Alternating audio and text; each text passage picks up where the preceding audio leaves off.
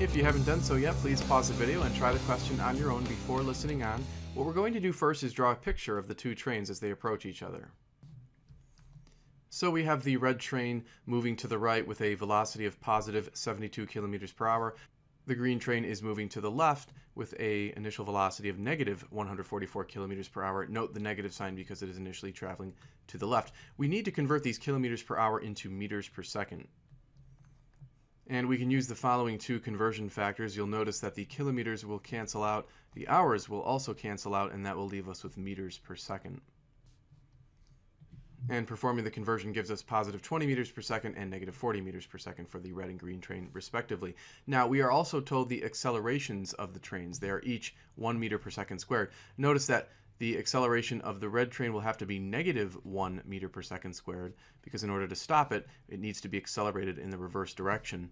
The acceleration of the green train will be positive 1 meter per second squared. For the same reason, it's initially moving to the left. We therefore have to accelerate it to the right in order to stop it, and that would give us a positive acceleration.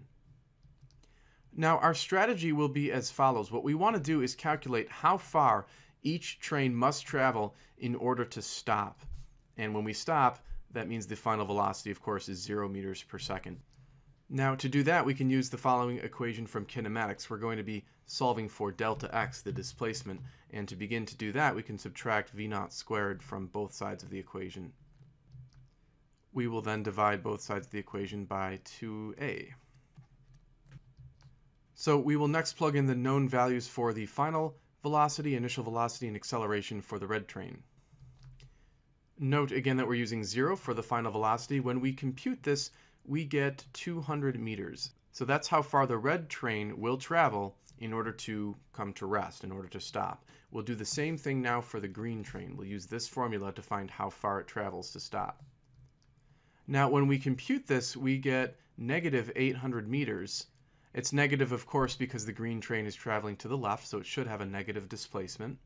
Notice that 800 meters of distance and 200 meters of distance is 1,000 meters. So there must be at least 1,000 meters between the trains in order for them to both be able to stop.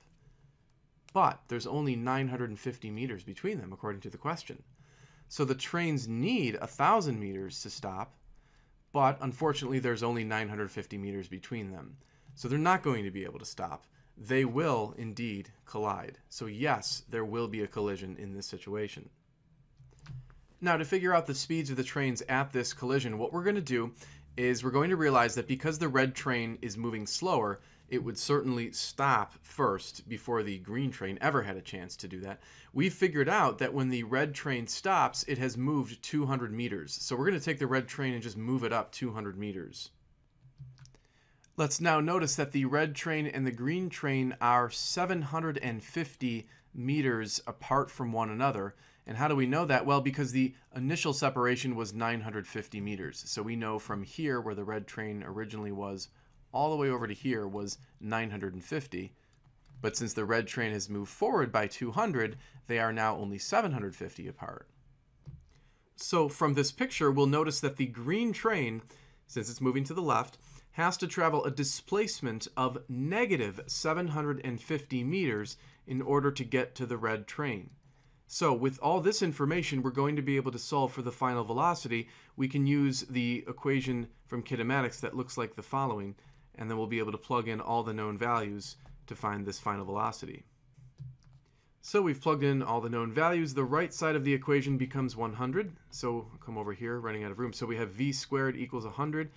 We square root both sides, of course, and we see that the final velocity is 10 meters per second. Technically, the final velocity is negative 10 meters per second because the train is moving to the left, but this only wants to give the speed of the train, so we can actually take off the negative sign and just call it 10 meters per second.